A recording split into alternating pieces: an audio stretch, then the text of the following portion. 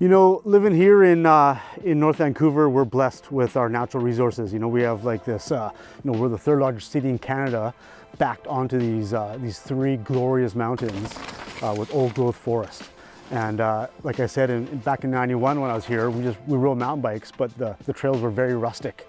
They were basically old hiking trails, whatever was left behind by logging, remnants, stuff like that, right? And now it's evolved, and you know, now coming into the summer of 2022, we have an established mountain bike trail network, which of course is advocated by the NSMBA. There's trail boards, maps, parking lots.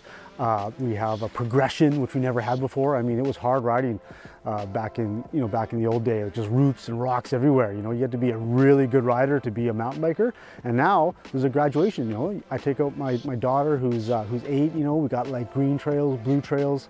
I mean, this never existed until basically the NSMBA came on board.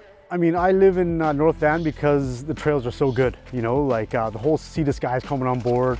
People talk about Squamish, people talk about Whistler, Pemberton, but for me, the shore is number one. These are the best trails in the world. And I've had the opportunity to travel the world. You know, as a pro biker, I've been to Europe, I've been to Asia, I've been to Nepal, Iceland, Australia, and you know, I'm pleased to call the North Shore home because the trails are the best.